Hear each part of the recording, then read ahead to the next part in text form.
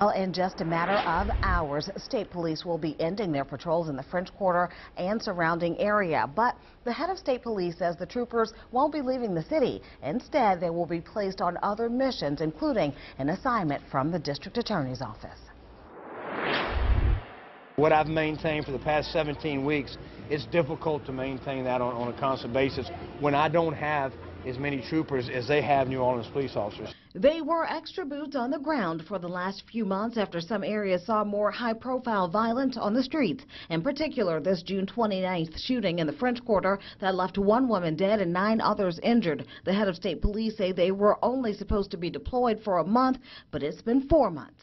Everything that I did was within my own budget. There was no additional dollars from the city of New Orleans. There was no additional dollars from the state.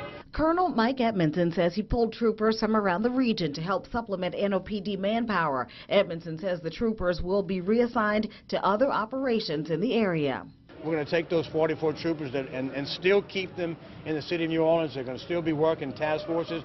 We can make arrests, we can take drugs off the street, we can take guns off the street, and we can make people feel safe. Edmondson says he's glad the troopers were able to make a difference in their time on patrol, and when it comes to effectiveness, the numbers speak for themselves.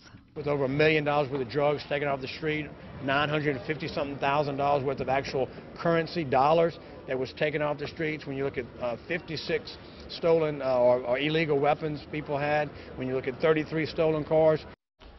And Colonel Edmondson says some of his troopers will have a new assignment in the coming weeks, funded by District Attorney Leon Canizaro's office. Edmondson says state police will be conducting additional traffic patrols in the city, looking for things like unsafe cars, speeders, and other violations.